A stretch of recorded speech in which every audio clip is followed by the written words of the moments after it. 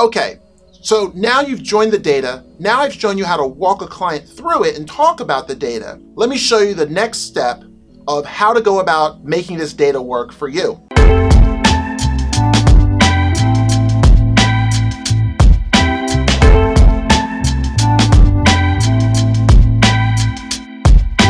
What I like to do is add in boxes that add up values.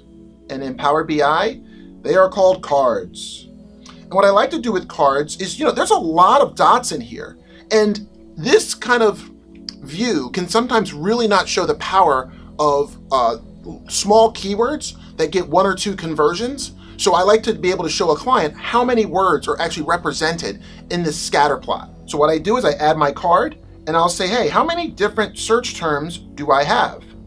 Now, instead of showing me the first search term, I want it to count up how many distinct search terms I have. So that quickly, I can say to my client, what you're looking at here is a representation of almost 16,000 different words that we're doing an analysis on. But sometimes that can be a little bit daunting to try to click through one circle at a time. So what you can also do is add in something called a slicer. I click on slicer. I don't need it to be that big. And let's say that for slicer, I only want to show keywords that have, at least a certain amount of conversions, right? Because clients care about conversions. And I can slide this up to say, only show me keywords that have a certain amount of conversions. And I've excluded some of them out, so let me make this a little bit broader. But now you can see I'm only looking at 14 words. So if my client says to me, hey, Will, you know what really matters to me and moves the needle for me are the kind of words that have more than X number of conversions.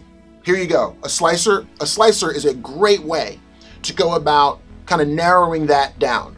I have 1,001 more videos coming on how to go about getting further and further and further down, but today that's all the time that I got. So hopefully my next one I'll show you how to break up groups and do all other kinds of cool things. But for today, slicers and cards are your friend. Thanks so much.